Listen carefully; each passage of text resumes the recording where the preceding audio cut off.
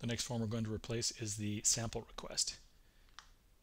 Here in the navigation is the sample page, and here's a sample request form. This should look familiar.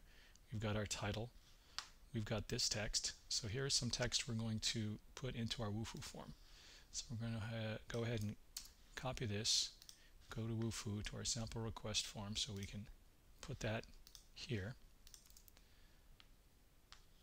So we need to put some HTML in there because that didn't come across.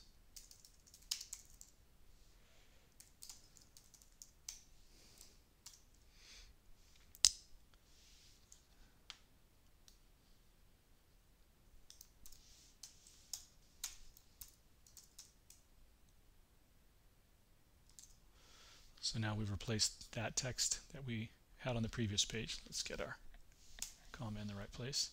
Save that form. Go back to the form manager. Now we have our sample request page. We want to grab the code, the embed code. Click once as before, copy to the clipboard. Now we need to find Conformer Products sample request page in the article manager. So let's go back to the article manager. Conformer Products sample request. And there it is. So now we're again in code mode, and as before, we're dumping it all.